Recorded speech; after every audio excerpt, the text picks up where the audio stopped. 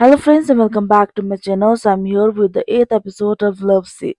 So in this episode everything between Rak and Moot is going well. Sometimes they fight but later they make up too. On the other side, Prim went to meet Rak's father and asked him to destroy Moot's life. In return, she will give him 5 million baht. Rak's father got angry as he loves money more than his own family. So following day when Moot came to Mina's school to pick her up, Rak's dad also came there too, which made Mina scared. He then take Moot and Mina with him to talk. So here Rak's father warned Moot to break up with his son Rak and try to act like a good father in front of Moot. But Moot knew that he is just acting.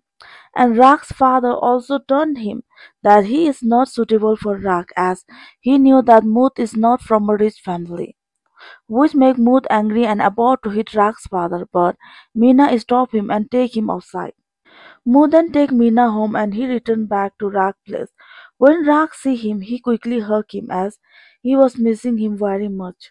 Meanwhile, Mood did not told him about his father, who wanted him to break up with his son Rak. But he is still thinking about Rak's father as he is worried that he might do something to Rak.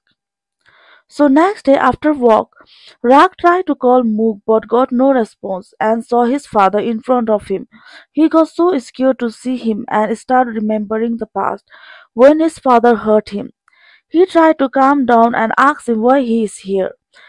His father then warned him to break up with Mood, if not then he will hurt Meena, or it might be Mood too.